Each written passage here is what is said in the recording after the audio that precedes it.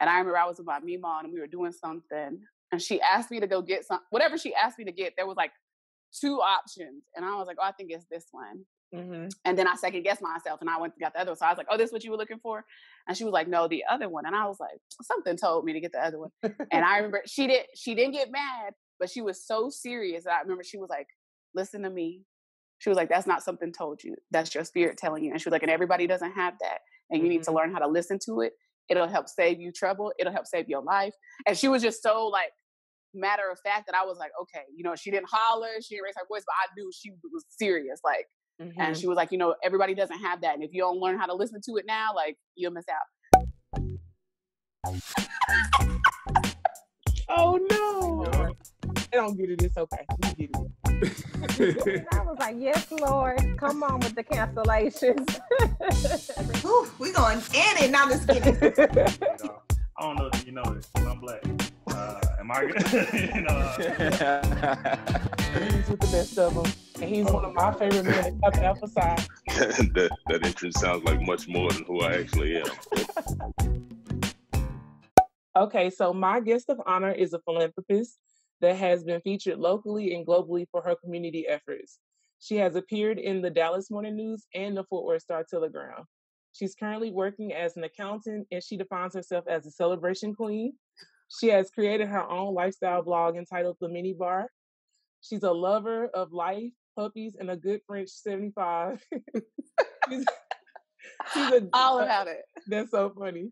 She's a generous soul that is fresh to death everywhere she goes. My guest of honor today is the beautiful Ashley Johnson. How you doing? Thank you. You hype me up. Like, it's true though. It's true. Well, thank you. I'm just like, when you told me like, hey, I want to reach out, see if you're open. I was like, me? Like, no, I'm totally down for it. I feel like everybody was like that when I asked the people that I asked. They're like, well, why me? I was like, girl, y'all have a lot to offer. I'm telling you. But you know what? That's real, and that's something I had to check myself because I was like, that's so nice of her. Like, I almost felt like that's so nice of her to be doing this little charitable work to help me feel like. And then I was like, you know what? Like, that's something I had to comfort myself about. Like, okay, why do I think everybody else is doing more? Like, or there's certain things I do that I don't post on social media. Yeah. But other people will be posting. I'm like, but that might be all they do for a moment, right? It's a moment. That's all it is. Like, so I really had to comfort you. Like, when you asked me, and then I was like, oh, that's so cute that you would try to make me feel decent. And I was like, why am I coming for myself like that? Like, because you are worthy. So yeah, all good. I appreciate it. How has quarantine been going for you so far? Quarantine has been, I feel like it's ever changing, right? Like, every time I'm kind of like, okay, I'm getting this is my new normal. Then it's like an added element, and I'm like, okay, just joking. Like, this is my new normal. And then so when quarantine started, I think it was a little different because here, I'm so close to New York and DC, that like things happened in Seattle, and I was like, okay, it's here. Like, okay, maybe it won't get too bad. Then New York started popping off, and then I feel like the meme where they're like, oh, everybody's like, my friend worked at the Pentagon, like my friend worked for the CDC, and I did have a friend at the CDC, and she was like, listen, my friend was like, hey, my friend's wife says she worked at the CDC, and she was like, you need to go this week, you need to pull cash out your bank, and you need to stock up on toilet paper and water, and you need to do it by the weekend. So at that point, I mean, it was picking up, but it was still like early March. I was kind of like, okay, but I was like, well, she wouldn't tell me if not. And I mean, she was right, because by the time Friday hit, shelves empty, no flour. It took weeks before I could even get flour to bake at home, like flour, toilet paper. So just like going through that and then being like, okay, I really thought like, so then I told my parents back home in Texas, I'm like, hey, I try to tell my people, like, I'm not trying to be scare y'all, I'm not trying to use scare tactics, but I'm telling you, like, I was sending them pictures. Like, I'll go to the store, I'll be like, this is the third grocery store, shelves empty. I'd be like, wow, get stuff now, so you don't have to be stuck out later. But yeah, so it's kind of like weird, and then it was kind of like, okay, we do our part. I was like, I bet by the time June comes, July would be good. Like, now I'm like, that's what we thought. That's what we thought. And so that was kind of my hope originally, was like, okay, we do this for a couple weeks. It's March, May, June come around, we'd be back to back to some sense of normal. And then when May and June came around, and I was like, oh, this is what I was pushing myself to. Like, if you could just make it till May. The benchmark. Yeah, that was like when I was like, okay, if I could just make it to here, it'll be all good. And I was like, bruh, okay, like, I got to really change everything.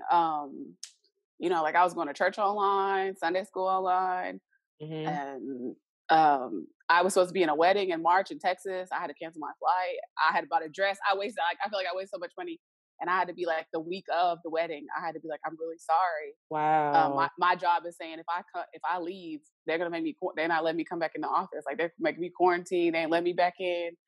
And more so, I was also concerned. I was like, you know what? If I bring something home, I'm gonna feel bad, right? Because they weren't really having bad cases. So I was like, the last thing I want to do is come home and feel like, oh, I saw my papa and now he's sick, and I think, what if it was me? You know? So I was like, you know, I'm so sorry. I'm gonna have to back out. And then literally like a couple days before, then my hometown, they started getting cases, and Dallas was like, oh, boom, boom, boom. Because every single day was like something new, you know? So it was like, oh, I really feel like I made the right decision. But now, honey, Greg Abbott got Texas looking wild. I'm like, now I don't want to come because I'm afraid I'm going to get it in Texas. So seriously, we opened up way too soon. Like, I was like, y'all just finish out the original plan. And maybe if we would have finished out the original plan, things would have stayed copacetic. But what really got me was that, okay, if you wanted to open up, I really thought it was premature, but okay. But you didn't even make face masks a requirement when you opened up. So I'm like, okay, well, that's what confused me, because here, you know, face masks were like, oh, you should do it. Stores kind of got to the point where they're like, oh, you have to do it. But when they finally said, okay, we're going to go to phase 1, then it was mandatory. It was like, if you go be out, you got to do it. And I was like, well, they waited long enough, but then I thought about it. I was like, that makes sense. But Texas was like, we ain't got no virus. I was like, oh, okay. Like, that's Texas cool. pride. You know, we all have Texas pride. We love our state. Oh, I know. But I may or may not still hold a Texas license. I ain't gonna go on record and say I do, but I ain't gonna say that I don't.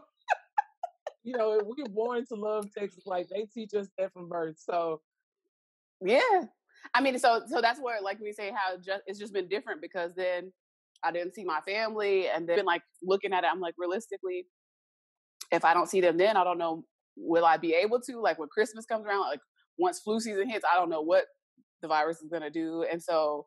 Yeah. It's kind of like, it's just hard adjusting to being like, okay, you know what? Now we just have to get comfortable being uncomfortable. And I feel like that's been my theme for quarantine, to be like, hey, you know what? I got to get comfortable being like, I just don't know. And I have to ride with that right now. Like, I don't know a lot of things. Yeah. Much like the world, we don't know. So yeah, we don't know. Well, in the sense of that being comfortable, being uncomfortable, making the decision to move to DC, how did that come about? Because I know a lot of students, they're like, I want to leave home, but my parents kind of sheltered me, so I don't know if I'm ready to leave home. So could you take me through that for a second? Okay, I'll start with the original. I'm gonna say I am from East Texas. Okay. And I went to college in Fort Worth. And I'm not gonna tell you a lie. When I got ready to leave, like the night before, when I kind of saw a couple of my friends, I cried like a baby. I didn't cry in front of them. But when I got the real Gene, I was like, Mayo. And when I got in that shower, and I was like crying, because everything was like really real, you know, like I was like, I want to do it. I knew it was a good decision to do it. I just still had like so many unknowns. Like, you know, I'm not going to know anybody. Like, I've been in this town where I literally graduated with some people I started kindergarten with. Like, I have been, you know, like, okay, I've traveled, but it's different. Like, I'm gonna be on my own. I won't know anybody. And so it was like a torn thing where I was like sad, but I wasn't like, oh, I can't go. I was like, you know, I'm gonna go, but I just don't know how it's gonna work out. Like, what am I gonna do? Like, okay. And so I went to Fort Worth, went to school, graduated. And I ended up working out in Fort Worth. I was like, oh, I like it here. You know, I work here. And then I worked in oil and gas. And that was kind of like, you know, oil money is good money because it's dirty money. It's filthy money. And that's just being honest. I'm not knocking nobody who does it. I just know I've seen, you know, I've worked on the EMP side. I worked on fracking. I mean, I worked on all the sides. I see what kind of you go into people's neighborhoods and you be like, hey, we want to run a pipe on your land, and like it could probably mess up your water, could do whatever, but we're gonna build a park and we're gonna build you a new school. You know, like it's when you really get to see, I was like, okay, it's good money because it's dirty. I mean, I worked at a company and I valeted my car every day. They washed my car for me. I was living a really good life, and got kind of bounced around because that's kind of what happens. You do mergers and acquisitions. Somebody's always buying somebody. So I worked for a company for a year. They did a merger. I worked for a new company, and then they did an acquisition. So they're like, okay, so then I bounced to a new company. I moved to Oklahoma.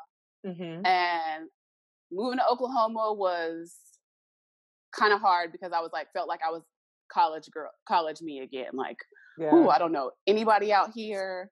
As a Texan, it already hurt my pride to go to Oklahoma of all places. So I was gonna go somewhere.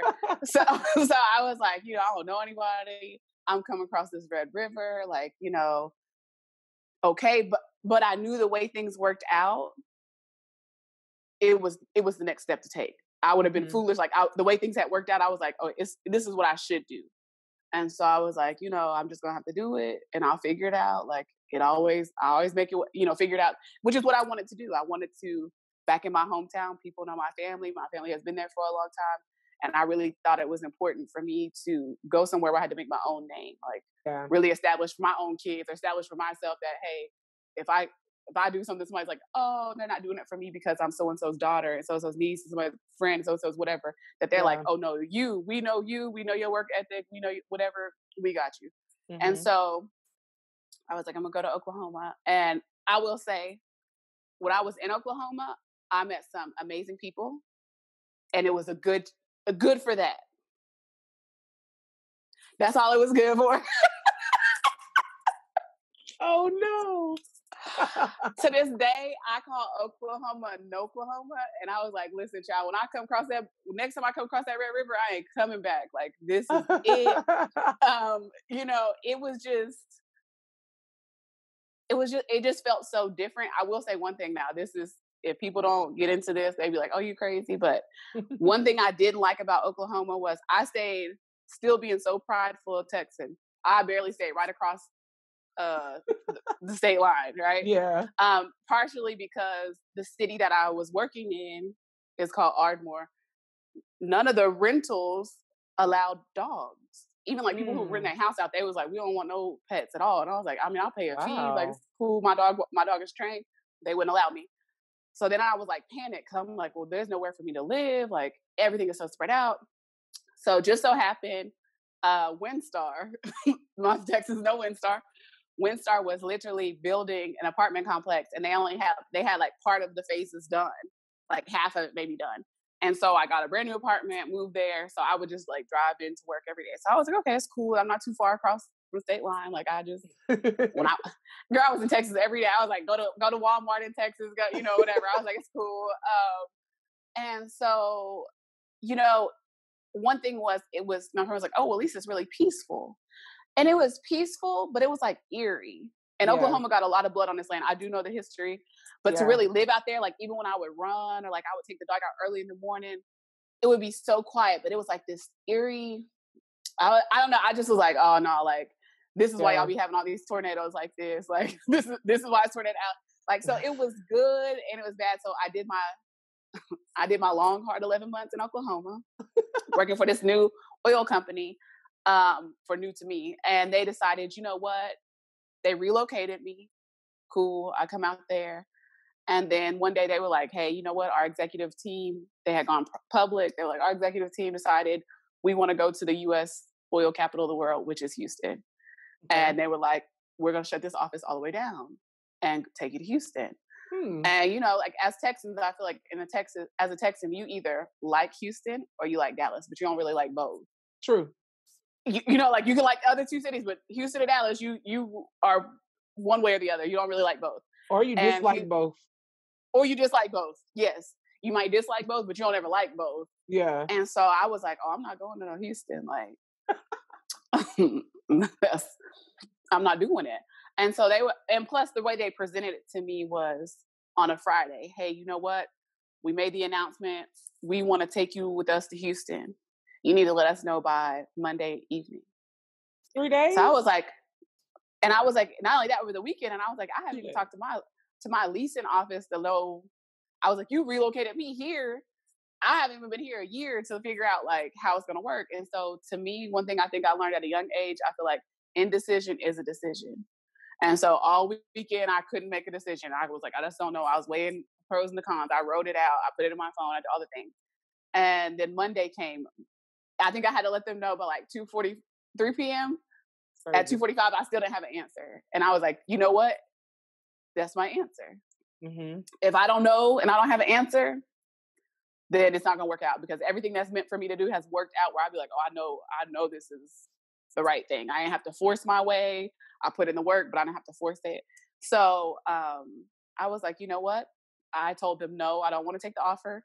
I will stay with you all until you close the office. I'll train somebody else. I'll do whatever. And I'll look for a new job. And so at that point, I was like, in my mind, I had already decided like, oh, I'm probably just going to go to Dallas. I'm going to go back to Fort Worth. I'm going to go to Dallas. I'm going to live my best life.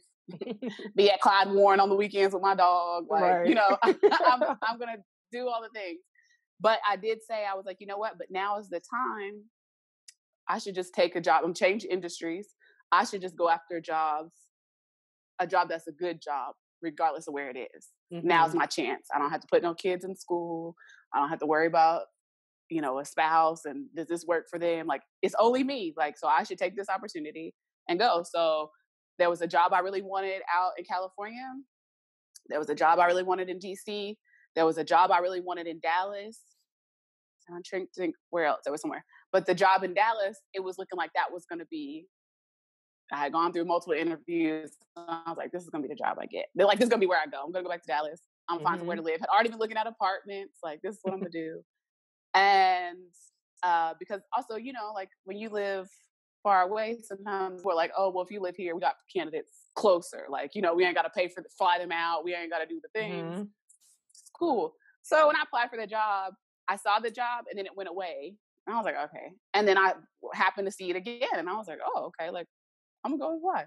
So I applied and I was like, I know, you know, different areas are different. Like Dallas, the job market is one way. DC, I know the job market is crazy. Like, it's plenty of people that can take. But I'm going to go for it. I'm going to just put in for it. And I got a call one day and I was like, you know, we want to see if you're still interested. So at that point, I was still going through this Dallas interview. Mm-hmm. And then I was going through the DC thing. So Dallas, it seemed like, it's like, oh yeah, it seemed like I'm like, they seem like they're into it. So DC, I took a job at the Washington Post. So they were like, okay, I did a phone screen and I was like, okay, cool. Then I did a phone interview with the director and I was like, okay, cool. That was like an hour or so. I'm like, cool. So then they were like, okay, we want to fly you out. I'm like, get flew out. Fly me. Like, okay, so they're like, you know, we want to fly you out. At this point, I'm 26, 27. So I'm like, you know, this is cool because this is something I haven't experienced before. So they're like, we're going to fly you out. We're going to put you in touch with the secretary. You tell her what, I mean, she was like, listen, here's all the flights coming in and out this day. You tell me when you want to come. Mm-hmm. You tell me when you want to leave. And I'm book your hotel. They put me up in a nice hotel. I mean, they were really trying to sell it to me, which really opened my eyes as far as being a Black woman in corporate America dealing with the office politics and different things of how, like, you can require certain, like, you know, I didn't require, but you can get certain things. Like, yeah, that's not too much, you know, like, you know, because my dad was kind of like, from an old school perspective, my dad was like, well, hey, if the job in Oklahoma is offered to send you to Houston, it's a guaranteed job. Why wouldn't you take, you know, like, he was like the safe route. You got a job. They already offer you a job. So why you not just going to take the job? So now you're going to not know if you have a job or not. And so I was like, I understand. Mm-hmm. And I was like, I get what you're saying. I was like, I just don't think, you know, I mean, that's all I could tell him was just like, I just don't think that's it for me. Like, indecision is a decision. And it was like the most respectful way I could. I just was like, I just don't think so, because, you know, at that point I was like, I got to be the one to live with this decision. Like, yeah. So if I do it and I get down there and I'm unhappy and I'm miserable, it's on me. And so, you know, they flew me out. They were really trying to show me. I went to this interview and the interview was 3 hours. I remember when I came out, I felt like I had worked a whole work week. Oh no. They took me into an interrogation room. I did an interrogation for an hour, and you sit in this little room. They go back and forth. Then I had another interview with somebody else, and then I finished with the director. So when it was all said and done, I was like, bruh, I'm exhausted. Yeah. And if they don't give me the job, I feel like I killed it. Like, I came in here, I did what I needed to do. I did all I could do. I'm just glad I even got the opportunity because it just opened my eyes, right? Like, it's a good experience. If nothing else, it's cool. And so I got on the flight back. After the interview, I had lunch. I frolicked a bit. Then I got on the flight back. And on the flight back, I was like, something was just like, you know what? I'm gonna just get on the Wi-Fi real quick. I'm gonna pay for this little Wi-Fi, and I want to check my email. And so when I checked my email, there was an email from the lady in HR, but it didn't have a message in it, but it had an attachment with benefits. So I was like, oh, she might have sent this to me on accident. Like, maybe she didn't mean to send it to me. She went to somebody else, but she didn't say anything. So I didn't respond. My friend was like, are you going to respond? I was like, no, I'm not going to respond because she either knows she sent it to me or she'll find out later. Like, I'm going to wait it out and see. So I flew back. The next morning I got up and went to work back in Oklahoma. I drove back, went to work, and they called and like, we want to offer you the position. And I took it. Like, I just was like, okay. And the Dallas job that I thought I was going to get, when I was like, okay, I have to wait and see. So then at that point they were like, we're offering you this position. You can let us know in 24 hours. Ooh. I'm like, okay. So I was like, dang, I'm really trying to hear from Dallas too, to see like, do I want to compare? You know, because Texas ain't got no state tax, you know, considering like, you know, what cost of living, like, okay, like, let me see before I just jump up and make a decision. Because in my mind, I was like, yes, I'll take it. But you don't ever do that. Ladies and gentlemen, don't y'all ever do that. Take your time. Even if you know it's everything you ask for, take your time. And, you know, don't want to create that precedence of like, oh, I'm the eager Black employee. Yeah. Because then that's how they kind of treat you, like, oh, okay, you eager, cool. We're going to work you a little harder, pay you a little less than Kyle over here. And so, you know, I was like, okay, you know, like trying to handle business, like, okay, I want to look over it, think over it, and let you know. And so at that point, I was like, you know, I hope I hear from Dallas. Dallas hit me back and was like, oh, you know what? We just had a change. We're not even going to hire this position. So I was like, there you have it. Yeah. And I accepted, and I was like, okay, I'm going to do it. And I came out here, and I have been out here almost 5 years in September. 5 years in September. That's awesome. Holding it down. Look, see, and it's a lesson in all of that. You definitely took the time to think about what you wanted versus letting your parents dictate what you do, or like letting the outside forces be like, you know, this is guaranteed. You should take that. Right. And I think that's like a huge thing that I would encourage people to do, is really get to like know yourself. Because I remember being really, really, really young. I mean, like, I don't know, maybe second grade. And I remember I was with my Mima and we were doing something, and she asked me to go get whatever she asked me to get. There was like 2 options. And I was like, oh, I think it's this one. And then I second guessed myself, and I went and got the other one. So I was like, oh, this is what you were looking for? And she was like, no, the other one. And I was like, something told me to get the other one. And I remember she didn't get mad, but she was so serious. I remember she was like, listen to me. She was like, that's not something told you. That's your spirit telling you. And she was like, and everybody doesn't have that. And you need to learn how to listen to it. It'll help save you trouble. It'll help save your life.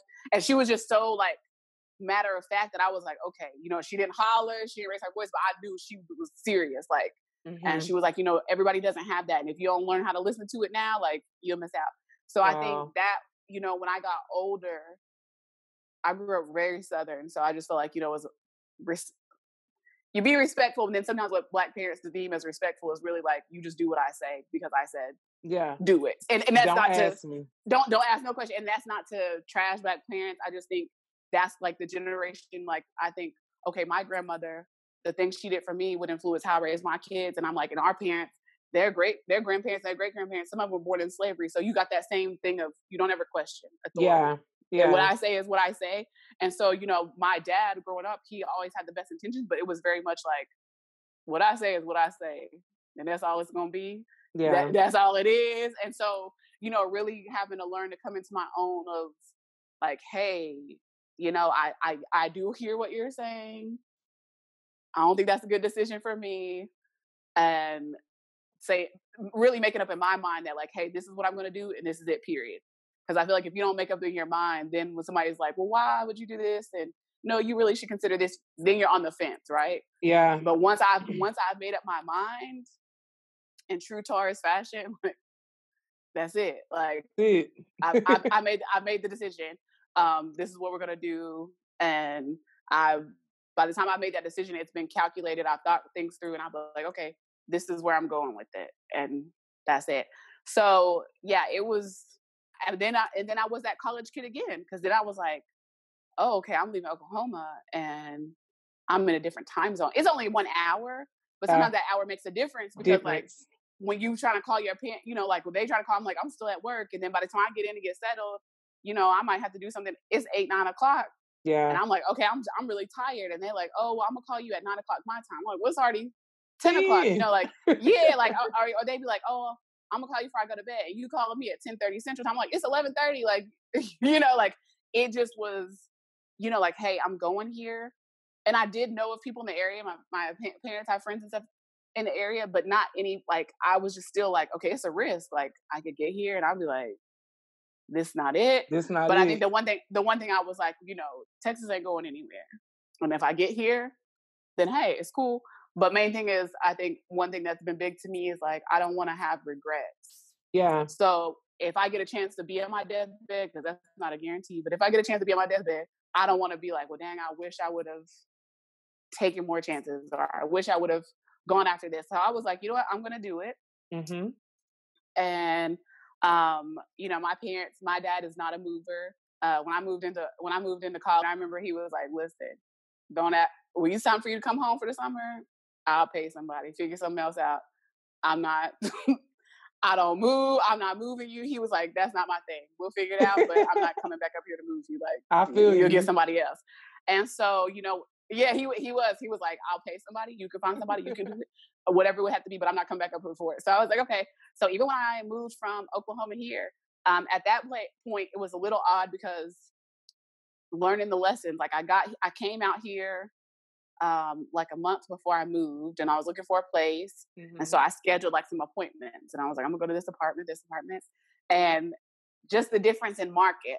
Like I visited one property, and I was like, oh, this is a great property. I visited at 10 o'clock in the morning. I was like, okay, I have another appointment at 11, and depending on how it goes, I'll let you know. And she's like, okay. I didn't even get the car and park from the other appointment. It was some people waiting behind me. They leased the apartment, put the money down, did everything. So she was like, we're almost at capacity. She's like, that's the only, I think what they had left was like 2 bedrooms. And I was like, I don't want to pay for that. So I was like, okay. So then I started running how fast, like, I have to move. And so when I didn't see anything, I was like, I don't see anything that I think I'm ready to just move here into. And once I get there and start learning like how to commute and how to take the train, you know, like I never took no public transportation, like, mm-hmm. you know, really having to figure it out. I was like, then that could change things. So I ended up taking like a long commute out, staying with somebody else. And I was like, okay, that'll give me an idea.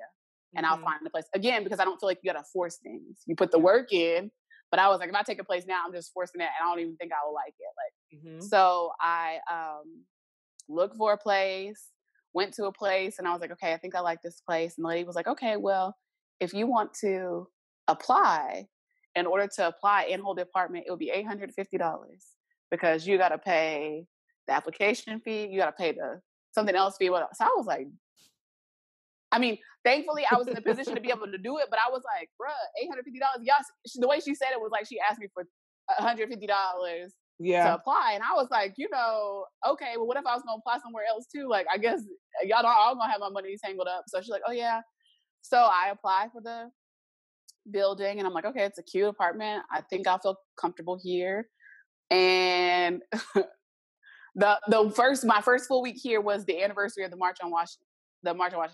Wow. No, I'm sorry, the Million Man March. Mm-hmm. So Farrakhan was going to be here, and people were coming in from out of town. They were like, you know, it's going to be a big deal. And so I had asked, I was like, can I get my keys on a Friday? Because Saturday I knew I was going to be at the march. I was like, you know, is it possible for me to get my keys on Friday? Oh, yeah. Friday before, a lady called. She's like, Ashley, I'm so sorry. The apartment I showed you is not what we actually have available. And now at this point, I've already had some stuff shipped there. So I'm like, what do you mean? She was like, I made a mistake, and I looked at the square footage, but that's not the actual floor plan. But I think you'll love it. And so I was like, it was a black girl. I was like, no, sis, you don't even know me like that. How you think I love it? So I went there and I hated it. Oh, because you're not. When I say I hated it, it didn't look anything like what I had viewed. It was in a different phase. Nothing that I wanted. Mm-hmm. And I remember feeling like, again, well, at least you got something. Should you just, like, okay, should you just settle and in a year or so you can move? And so I was like, oh, no, I don't want it. Right. And the guy that showed it to me, I remember he was like, well, what do you think about this? And he showed me some kind of feature, and I was like, honestly, I don't like it. And he was like, well, he's like, we can't be too picky. And I remember I was like, I can be too picky. I said, because I said I can because I'm gonna pay the rent every month, and because you told me that something else was available, and that's what I chose, and I liked it. This looks nothing like that, so actually I can. And I was like, as a matter of fact, I'm done with the tour.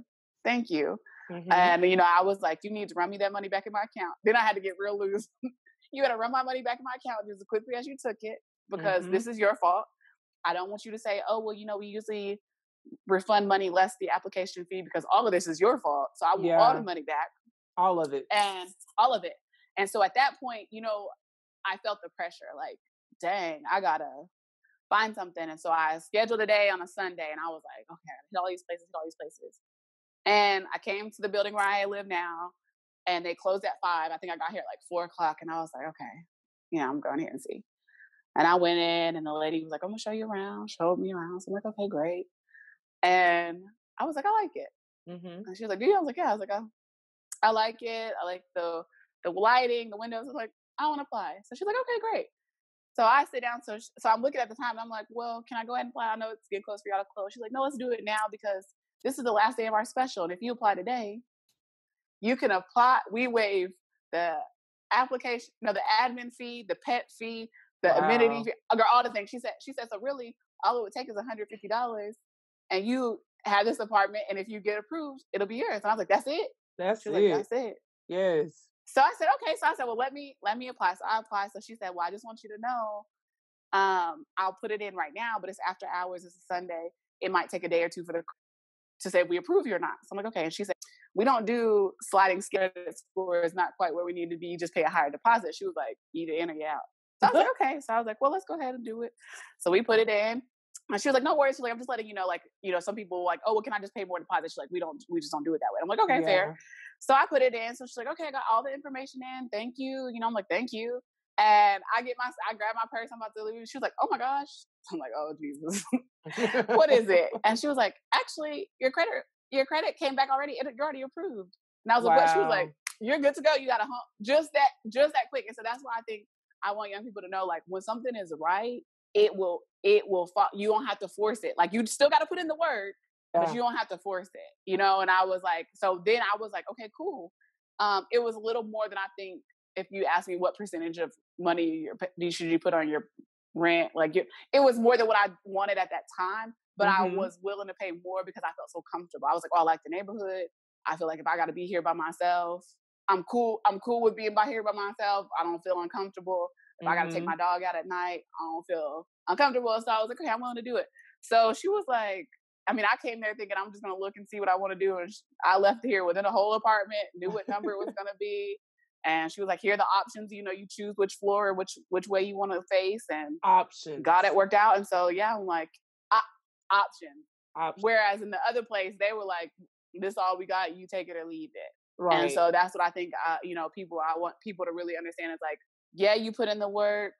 Sometimes you have to, bob and weave a little bit. It's a little bit of bending. That's one thing. Mm-hmm. But when you got to conform and do something, that's not the right fit for you, in my opinion. Like, that's just I've seen it too many times in my life. Like, that's just not the right fit for you. Absolutely. You talked about how your grandmother told you that voice that you hear is important and you don't discount that voice. So I think that a lot of times our students or the youth struggle with, should I try to be cool or should I try to be, fully in my Christian or fully in my spirituality? And I think they struggle with that. So what would you tell them if they're struggling with that? I think the first thing I would say is know why you believe what you believe. Because I think growing up, I grew up in the church. I didn't grow, it's like people grow up going to church or you grow up in the church. I grew up in the church. I did in the church. Devotion. I was in the choir. I was in the church. And I enjoyed it. Like I loved it. However, when I got older, I really had to start making sure I really knew why I believe what I believe. Or did I just believe it because that's what I always was told and that's what we believe? Like I really had to be like, okay, do I know why I believe this? Yeah. Because again, going back to authority thing would be like, oh, if somebody ever questioned me, or even feeling like I could question. I remember I got in college and I had this professor in humanities and he was like, oh, we're going to go to this Buddhist temple and we're going to do whatever. We're going to see. And I opted not to go, not because I didn't want to go. The only reason I didn't want to go was because he was trying to force it on us because he was like, oh, I used to be Christian, but this is the way. And I don't even force my beliefs on anybody like that. I don't think that's right. the way. And so his approach to it was wrong. To me now, if somebody said, oh, would you come? I'm like, oh yeah, like I'm willing to like see. But also a little part of me was like, oh, well, no, I can't. Like that's not offensive to the Lord, but like, oh, that's like, I can't be, I got to only do what I do. I can't participate in anything else. And now I think where I am now, I'm just like, I can observe what somebody else is doing. I have friends who are of Indian descent who believe Hindu and they'd be like, hey, go with us to Garba.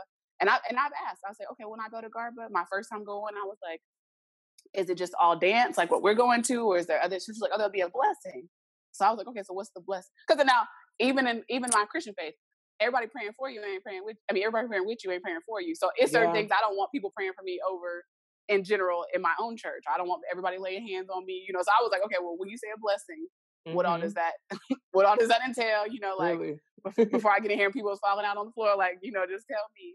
And so she was like, no, it's just it's a prayer. But it's in native tongue. And so she was like, it's a prayer, it's a blessing. Remind me essentially of like going to like Episcopalian church, they have the incense and, they come through and they give you a blessing. Essentially, that's what the equivalent. But I did ask her. So I said, well, if I get there and I'm not comfortable participating in the blessing, is that okay? Is that deemed offensive? Because I want to be respectful. And I think that's something people kind of mix and they're like, oh, well, we can only believe one thing. So I think you really have to know why you believe what you believe and lean into that because you may not agree with everything. When I hear people say, oh, well, God never put more on you than you can bear. I don't believe that personally. And I don't understand how people say that, and they got the old Big Mama poster of the footprints in the sand. So I'm like, so which one is it? Because God carried the lady through. She ain't do nothing. He met her where she was. He carried her through. And that's what I believe. So I don't believe, like, oh, God will never put more on me than I can handle. Actually, he is going to, because that's when I have to lean into him and be like, God, you're going to have to go through. Because like, it's no other way. I need you. I need you. Can't nobody else get it done. It's going to be you. And so I think more so focusing on relationship over religion. I think that made a difference for me because to me, when I really focused on relationship and really understanding how God works for me and how I communicate with him, then I got to a point where I was like, oh, you couldn't tell me nothing. You could say it's cool. You could say it's not cool. You could say whatever because I already know for myself. Yeah. And I'm not forcing that on you. And I think that also people receive it differently that way. Like, right? Because I'm not being like, oh, well, y'all do this. Like, I don't participate in those, like, oh, no. I'm like, oh, you do that? That's cool. That's on you. Because I feel like, for you. Because I feel like when you get to the gate, God's not going to ask you about me. And vice versa.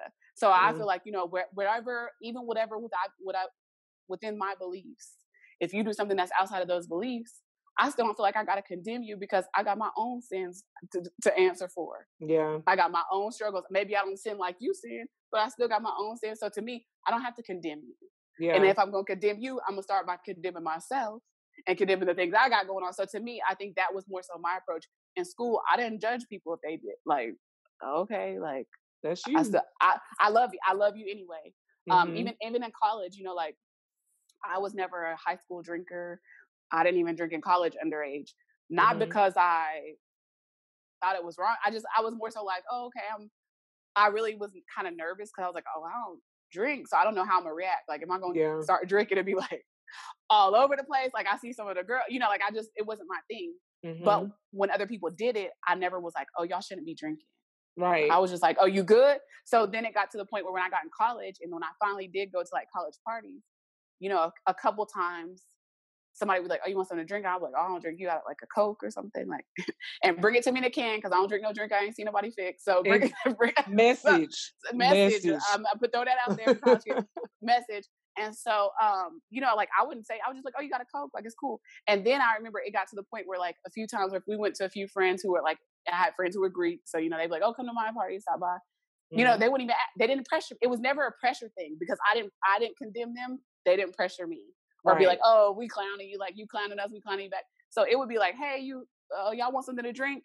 They'll come back with Blue Punch or whatever, you know, whatever. And then they hand me a Coke and I was like, oh, thanks. You know, and it was just, so to me, I guess I felt like I can do two things can be true. Like I can love the Lord and I can have my relationship with the Lord, but I don't have to condemn you if you don't, or if you practice differently than me, if you pray to Moses, if you pray to Allah, if you are Hindu and you're like, hey, I pray to Krishna and Ganesh and the deity of the 9 deities, whatever it is, I can respect that. Yeah. And I can observe it. And if I observe that with you and you say, hey, I'm having something at my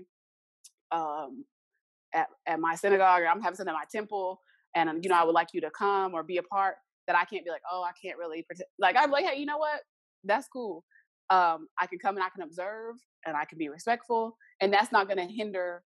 I think people make Christianity seem so black and white. And I don't believe that it is, just because there's so many interpretations of the Bible. And I think that's one thing I started to be like, was like, you know, people swear by the King James version, but do they even know who King James is? Like, do I even know who King James is? Like, is King James the Donald Trump of my time? And that's not to throw shade to anybody who's like Donald Trump. It's just I don't follow the same belief system as Donald Trump. So if somebody said, oh, he interpreted his Bible, do you want it? I'd be like, girl, no. And so that's what I started, hard pass. And so that's what I really had to do, was be like, okay, you know what? Start to question everything. I had to unlearn a lot of things. Be like, okay, what do I believe? Even with something I had to go through with my tithing, was that I had to like take a step back and be like, why am I doing this? Because I really felt like I started treating God like a genie. Like if something go wrong, I'd be like, well, I tithe my money. Like, because you know, that's, or I tithe my money. I'm like, or I give money, I expect something really good to happen. Not because that's what somebody told me, just because, you know, we sing, the more you give, the more he gives to you. Like it just became this thing of like, oh, mantra. Well, if I'm tithing my money, like things should be great, things should be good. So I think really just my thing was, I was confident in what I believed and being like, it is what it is, but I don't judge nobody else for it. So since I don't judge anybody else for it, nobody was really persecuting me for it. Right. If I lived off a far somewhere, maybe somebody would have. But I just felt like that was my thing. I was like, okay, well, I still love you. Like, it's cool. And if somebody was doing something that was so out of the way that I feel like, hey, you know what, I really don't want to associate myself, I just was like, okay, I just want to associate. I didn't have to announce it. Right. Oh, you know, I can't associate myself. You know, just step away. I just stepped away. And so I felt like that opened the ground for me to be like, hey, I can respect where you stand and you can respect where I stand, and we just go our separate ways if that's what it is. And so to me, that was why I felt like I didn't ever feel overly too pressured or one way or struggle with it, because I was just like, oh, this is what I do and what I believe. Yeah. That's all I can be responsible for. You're securing yourself. I cannot be responsible for what you believe. And, you know, because my thing is, even with the word, people are like, oh, we have to go out and, you know, tell the people. I'm like, you can tell the people, but the Lord don't beat the door down. He knocks at the door. Like, so I don't have to beat it over your head and tell you why you need to do.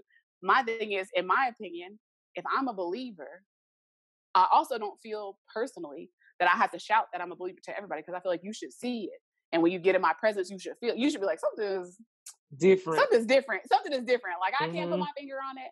Something is different. Or if I'm in the store and I offer to help you, you'd be like, it was just like, you should feel it. To me, that's my responsibility as a believer, not to shout it and beat it over your head and be like, I'm a believer, and I love the Lord, and that's nice, but anybody can say that. I could quote scripture. What does that mean? What is your heart like, though? You know, so and if I'm doing it right, then that is honoring the Lord, because somebody else gonna see it and be like, oh, okay, well, let me be a part. You know, they may not even be Christian or turn their life to God, but they'll be like, hey, you know what? Let me do better, and that's plants the seed.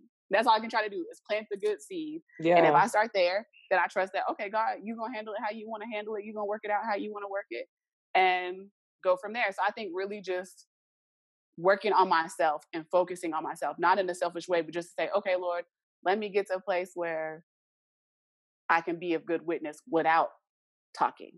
Yeah. My actions say I'm of good witness.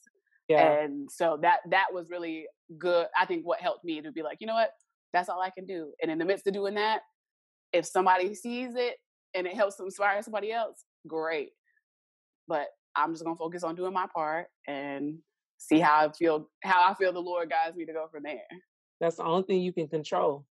Right. No, and that's what I think people get caught up is trying to control other people and trying to control other things, and then you lose focus. The focus is the Lord, right? If you're saying that's what you believe, like that's your focus. Mm-hmm. And when your focus is there, the rest will fall into place. If you're respectful and you got people in your group and your friends and they're not respectful of the fact that you love the Lord, they're not your friends. Because they can be respectful. Yeah. Especially if you're being respectful. So my thing is, I can't ever ask somebody to do something I'm not willing to do. So, but if I'm being respectful to you and you can't respect that I believe and I feel a certain way, then I'm like, okay, well, we just don't need to be cool because I'm extending you. I'm just asking you to do what I'm doing for you. The same grace that you enjoy. It's that easy. So I think that I think is like, hey, if you can do that and you can say that's my barometer. If I can give you the respect in this area, I expect you to give me the same respect. Mm-hmm. And if you can't, it's cool. Because I promise you, they're not for you. You think they're for you, but I promise you, they're not. They're not. Since we're on the friendship tip, what are your 5 non-negotiables when it comes to like relationships, friendships? My 5 non-negotiables. I would say one is going to be respect. And I'm going to say, when I say respect, respect of me, how you respect me. Mm-hmm. But a big thing for me is how you respect other people. Yeah. Like if we go out to eat and you kind of nasty with the waiter or you nasty with people of service, you know, like to me off top, I'm gonna be like, no. If you nasty to homeless people, because DC has a large homeless population. Yeah. So if I see, that don't mean you got to give money to everybody because there's so many homeless people out here and some people are truly homeless and there's a lot of scammers out here because it's so touristy. You know, so like to me, it's not, I don't judge that by, oh, did you give money or not? No. But, like when I lived in Fort Worth, I lived stop 6 because I went to Wesleyan. And at that point, it was like early in the gentrification phase, but it wasn't. It was still, you go a street down, it was, you might see homeless people, you might see somebody on, it was like, okay. Yeah. And I remember one day, I saw a man and he was near the dollar store, and when people were coming out, he was like talking to them. And so one thing I have always had in my heart since a young kid is like a love for homeless people. Like I cannot explain it. I don't know why, but I always have. And so, but I remember feeling like kind of awkward because he was kind of close, and just in general, I don't like nobody being that close. If I don't know you, I prefer you just give me a little space. Mm-hmm. And so I was like, oh, when I get out, like I don't want to be rude, but I don't want him to like run up on me, So I was like, okay. And then I was like, well, like why? So I was like, okay, well, then I was like, okay, this is awkward. And so people were walking past him like they just didn't, like they didn't see him. So then I was like, you know what? Okay. So I was about to back up now. So I'm gonna wait. So I rolled down the window. I cracked it safely. And I was like, sir, before he could ask me for anything, I was like, have you eaten? Mm-hmm. And he was like, no. Because to me, in a situation, if you're not comfortable, then find a way to have some control over it. So my thing was like, before he could ask me, let me just see how it goes. So when I said, have you eaten today? Mm-hmm. And he was like, no, ma'am. So I was like, okay. Do you like, it was Whataburger. And I was like, do you like Whataburger? You want something for Whataburger? So he was like, oh yes, ma'am, that'd be great. So I was like, okay, what would you like? I'll order it for you. And he was like, oh, whatever you get me. And I was like, no, what do you like, right? Like, what do you want? So he was like, if you can just get me he asked for like a burger or something. So I was like, you want fries too? And he was like, oh, you don't have to do that. And I was like, you want a drink? And he said, well, if you give me a small drink, but I can always get water somewhere. So I was okay. So I got him the largest drink I could get him, the largest fry I could get him. So when I brought it back, I was still a little nervous because I was like, okay, I'm, you know, still a woman by myself. So I was like, I'm gonna pull up and open the passenger side, right? So I'm like, okay, I'm gonna open the passenger side. So I rolled the window down and I handed him the drink and I handed him the meal. Mm-hmm. And he was like, oh, God bless you. And he went to shake my hand. And if you know me, you know, I don't like germs is germs, but you know, I don't like but when it comes to homeless people, I think I would rather shake a homeless person's hand than to shake somebody in the office hand, because people in the office is nasty. Like people, corporate office, like it ain't nasty. Like, but if somebody who's homeless, I'm like, to me, that don't bother me. So I remember his hands were so dirty, and I said, oh, and he was like, oh, I don't want to shake your hand. I said, it's fine. And so he reached out and he shook my hand, and he took it to the trash can, and he opened everything out on the trash can. I was like, how, you know, like I was like, okay, I get it. He's doing what needs to be done. But I was like, oh, on the trash can, like how, you know, like how sad, you know? And he was just like, oh, thank you. And so that's what I think people just have to do. Like, okay, if you're in a situation where you feel uncomfortable, find a way to gain a little bit of control and have a little leverage. Don't mean you got to boss nobody, but I was like, okay, well, you know what? I'm a little uncomfortable, but let me just ask and see. And, you know, like, you know, and so when I've talked to people about it, and sometimes people say, oh, well, if I see homeless people, you know, like there's been times where I had food and I was coming over and I gave them my food. And I was like, well, why are you giving them your food? Yeah. And they're like, you homeless. I'm like, but they don't know you. Yeah. And they're like, what do you mean? And I was like, so they're going to eat after you out of desperation because they need to. But like, and these are people I'm talking to who I know. So I'm like, I know you got $5 to spare. Like, why couldn't you just buy them something? Or give them the money. Yeah. And they were like, oh, no, if you homeless, you should take what I give you. And I was like, but why? I was like, because you could be carrying a virus that you find, or you could carrying a cold, and now you give it to them. They can't go into the doctor. And I was like, or what if they don't like onions? They're like, well, if you're homeless, you should eat whatever. I'm like, if you don't like something, you just don't like something, you know, like, or what if you have I said, what if they got a food allergy? Now you making them decide between, do I just take it and be sick because I should be grateful? Again, you know, the whole, hey, it's here, you should just take it. Yeah. And I was like, why would you? And so to me, when I hear people say stuff like that, I'm always like, I don't judge it. I just be like, oh, okay, we just not on the same page. Like, because to me, that's a lack of consideration. My thing is like, I took his full order. When he was like, I was like, do you want mustard? He was like, oh, ma'am, it don't matter. Oh, it does. It matters. I'm trying to get you what you want because you deserve to have what. I'm not going to be like, oh, you should be grateful, because I think that's very tacky. Like, how high and mighty of me to say, well, I'm going to get you some food. You should be grateful for what I got you. Mm-hmm. You should eat whatever I got you, because if I didn't do it, you wouldn't have. Like, how tacky of me. So I'm going to get you something. I'm going to get you something that I know that you will like and you will enjoy. And so that's what I think when I look at people, that's one of my things is respect. How respectful are you? How considerate are you? And more so on the scale of like, it's a balance. Are you more selfish or selfless? Yeah. Because to me, I know me, I'm very selfless. I'll give. So if you're going to be selfish, I know this is not going to be an equal friendship, because I'm going to be doing for you just without thinking. Mm-hmm. And I'm not going to do it to hold account of it. But then it's going to get to a point where I'm going to be like, well, dang, like, you know, like, or not only that, emotionally, you know, spiritually, I'm giving. And I'm like, well, damn, I'm tired now. Cause I'm like, cause you're not reciprocating. Yeah. So it's just like, I'm going to be drained. And so I feel like, respect, consideration. Are you more selfless or selfish? I feel like character, because I need to know that who you are in front of me is who you are when I'm not around. Yeah. That you're not like, oh, well, I know Ashley don't play about this, so when I'm around her, I do this. No, I need to know that, like, I still need to know the real you. Like, is your character good? Am I associate myself? If I say, hey, you know what, y'all, I'm about to go out here and I'm about to give out free sandwiches for the homeless, are you like, oh, I can't do that? Or are you gonna be like, oh, I'm down? You know, like, hey, like, I feel like if you, you know, how down are you? That's what I need to know. Like, you down to ride, or you only want to ride when it's fun and it's cute and pictures for the gram and doing whatever? Like, no, are you really down? And then the last thing, I don't want to say energy, but the energy is probably the best word to have for it. What my spirit tells me. Yeah. Because if I meet you and like you like, oh, you tell some jokes and we funny and we hee-haw, but something just don't, I'm like, I can't put my finger on it. Like, something is, I'll be like, oh, you know what? Thanks. It was nice meeting you. Bye-bye.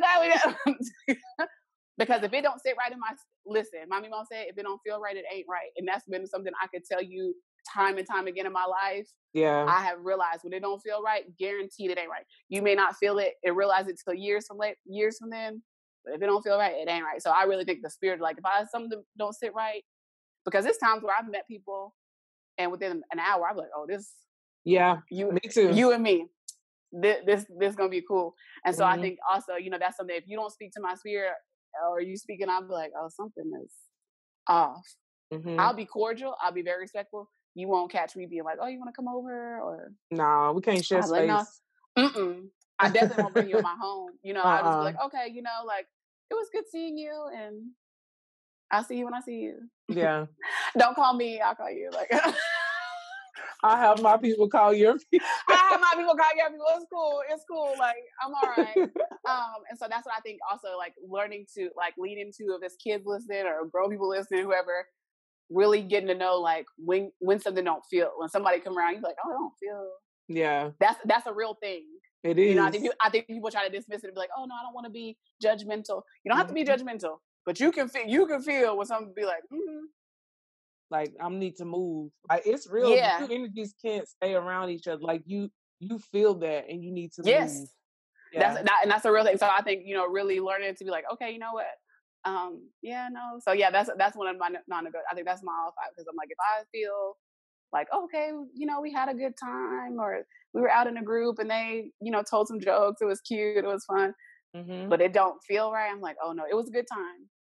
Yeah. And that's all it can be. We can't continue this. And I think that's something people should be, selfish with your time, because my thing is, like, I could always make more money, but I can't make more time, and I don't know how much time I got left. So true. I'm trying to allocate it to be like, hey, you know what? Like, I can't really give you too much. If it's not working, it's not working. It's no love lost. It's no hard feelings. But bye. Like, That's